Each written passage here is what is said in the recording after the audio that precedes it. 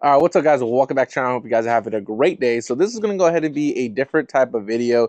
Usually we're doing a lot of stuff where we're driving. In this video, we're going to go ahead and be talking about two things primarily. One, the new camera setup. Secondly, the update on what happened to the Q50 and the process that I had to go through once it was actually stolen. So first things first, you may be wondering why we're actually shooting this in the dark. We're actually shooting on the new Insta360 Ace Pro 2. So this camera actually has a crazy low lighting mode that you guys can go ahead and see, looking pretty good right now. And again, we're out here in the dark. We just have the lights for the house, and that's pretty much it. Now, to be completely honest, the camera itself does amazing. However, if you actually want to set up a whole setup like this, just put the camera in front of you guys as well. Now, the camera does do really good on itself. However, if you want to set up an actual vlog setup, something that you're gonna go ahead and be using pretty frequently, then this is pretty much everything that you'll definitely want to have, so that way you have the full setup. So we have a mirror right here, so we'll go ahead and show you exactly how everything looks. Now, the battery life is really good with these cameras. However, if you're shooting all day, you're definitely going to go ahead and want some extra batteries. So the first thing you're definitely going to go ahead and want to pick yourself up is going to be a quick release mount from, again, Insta360. So these are all found from Insta360.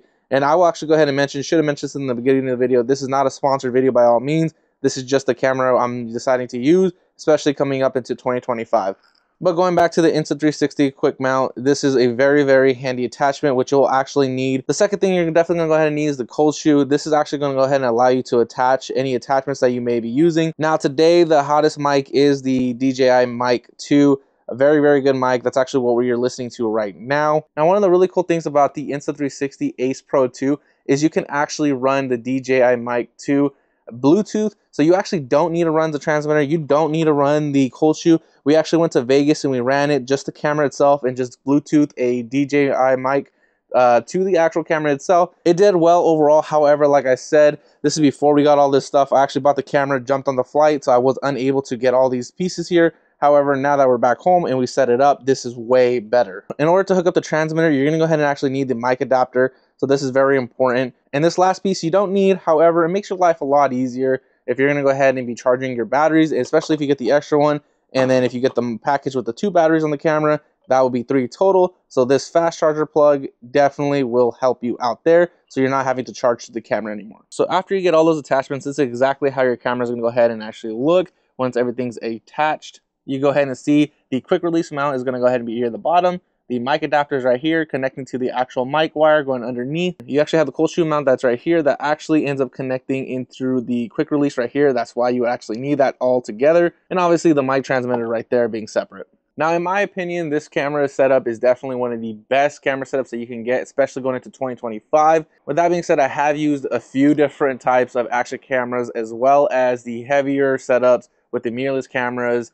Some quite expensive $3,000–4,000 setups. With this setup, with all the attachments being around the $700 mark, depending if you get some deals, which there usually are some pretty good deals, I gotta go ahead and say this definitely is one of the best bangs for your bucks, especially it being an enthusiast that we go out at night and record at night. The low lighting feature, you cannot beat that. As well as the software editing on this is amazing. It's honestly better than any other editing software that comes with the cameras themselves. And again, a reminder, this is not sponsored by Insta360 at all. But as you guys can see, we definitely have bought some stuff from them. So if y'all are watching this, definitely help me out. We also have the X4 that we attach to the back of the car. So if you are looking for a full setup, definitely consider picking up one of those. So that way you get your 360 on the back of the car, as well as this inside your car, which picks up, again, the interior and your lighting and all that good stuff. It looks amazing. With all that being said, let's go ahead and move on to a little bit more depressing subject, the Q50 Redsport 400 being stolen. Besides showing off the low lighting on the camera itself, that's the other reason why we're actually out here. The Q50 Redsport was literally stolen from right over there. I will go ahead and throw all the videos that we have and all the pictures as we talk about the subject. No, it was not planned. I talked about possibly wanting to sell it later down the line, but honestly, I was driving that car every day to work. And I was really enjoying it. Because if you guys are actually new to the channel, we have a 2004 SVT Cobra manual. We have a 2011 Shelby GT500 manual. We have a 2024 Dark Horse manual. And we also have an 18 that's auto. And then we also have the big truck right here. But with that being said, I was actually using that one as my daily.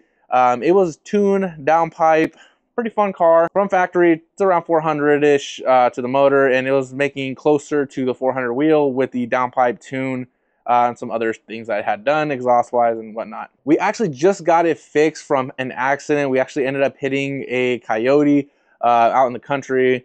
A little bit before that, we got a new carbon fiber lip, and we had new wheels on there. We had some really nice Belgians on there, which the fitment was pretty nice overall. Again, I was really happy with the car itself, and I was planning on keeping it for some more time. So the morning I actually walked outside, and when I noticed the car was pretty much gone, I was taking the trash out. I looked across the street, it wasn't there.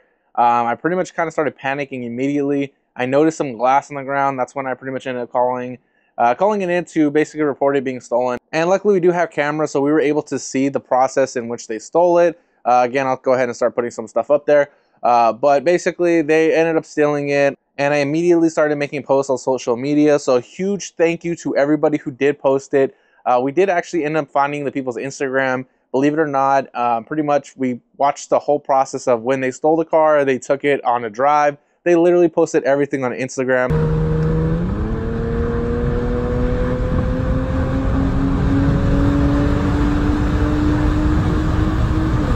Addresses of possibly where it was located at. Went through that as well. However, at the end of the day, I thought back and I just decided, you know what? It's not even worth it at that point anymore. Car's gone. I don't even want it anymore. If it was to be found, it was pretty much abused. They did whatever they did to it. So after the insurance does the investigation that they do, that did take a few weeks, but they pretty much declared it that yes, it was stolen. We're not going to get it back anymore. I know for sure the damage that they did was to broke the window to get in. They pretty much ended up using the fobs to actually go ahead and start the car as they do. Unfortunately, my people that have Infinities know they're not that hard to steal, man. They did that. I know they took it around. They swung it a couple times and all that good stuff. Did end up actually stopping by to some of the locations that we were reported at being seen. With that being said, we did see a Q50 that was completely stripped up. I don't believe it was mine. I believe the person was still driving at that point. So after the investigation had finished, they did actually go ahead and write a check out. Me and the insurance went back and forth a few times. The issue that we had, it wasn't just a base Q50. It was a Q50 400. Because it was the 400 package, there was really not a lot of cars to compare the value to, and that's where the issue was happening with the insurance. However, at the end of the day, we did meet with a good number. However, we still definitely obviously took a loss once you're talking about modifications and all that good stuff. Now, when these types of cars are actually stolen, they're most likely used as strikers. So at that point, I knew I was going to go ahead and either find the car burned somewhere or at a slideshow then burn, or some type of, other illegal activity that was going to go ahead and happen. Turns out they actually ended up using my Q50 to steal somebody's Challenger, I believe, or Charger. I think it was a Charger. But they ended up actually pulling up, stealing someone else's car with my car. Saw it on video and everything. One distinct thing that my car actually had compared to all the other Q50s around in this area was it did have the emblem that was RGB. So it was bright red. So at the end of the day, that bright red did show up on a camera of their car getting stolen. So after that, I pretty much just wiped my hands with it and just said, oh, well, basically it is what it is. Time to move on. Later on, though, I did end up seeing that the rims were up for sale. Tires were roasted. They were about 4 hours away, and I thought about it. I'm not going to lie. If you guys have seen one of my other videos where I accidentally, apparently, allegedly bought some stolen wheels, and when I went to go sell them, Marketplace, because it wasn't the correct fitment, and this was actually for the Q50 as well, ironically, I ended up getting pulled up on, and I lost the wheels because they were quote-unquote verified as stolen property. Now, with that being said, I could have done the same thing, but I was not about to drive 4 hours. It's, again, not worth it for me. It really isn't. I'm not going to go ahead and make more of a headache for that. But it was funny to see the wheels, and I knew they were mine. So again, a huge thank you to everyone who was posting about the car when it did get stolen. It definitely meant a lot to see all y'all helping me out in that sense. With that being said, this is probably the last update that we're going to have on the Q50 Redsport, unless they end up finding it. I think they'll just end up calling the insurance, though. I don't think they'll call me anymore. But with that being said, I definitely do, again, appreciate every single one of you. And again, if you're not yet subscribed, definitely consider subscribing because it would help out a lot. I will catch you guys in the next one. Peace out, guys.